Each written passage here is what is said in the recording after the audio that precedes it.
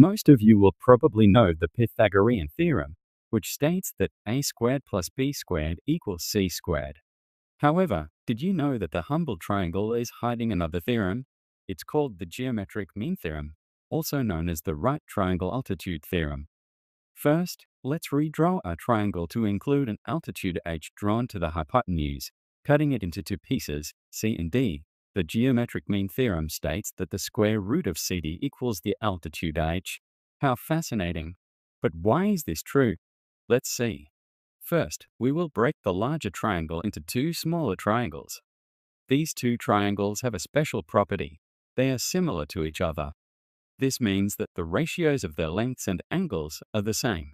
Therefore, the length of the red triangle's shorter leg to its longer leg is equal to the length of the blue triangle's shorter leg to its longer leg. Mathematically, we can express this as c over h is equal to h over d cross-multiplying. We get that h squared equals to cd, so h equals the square root of cd. That's why this is true. Isn't it amazing? But no math fact is cool if we don't know how to apply it. So here is a simple question.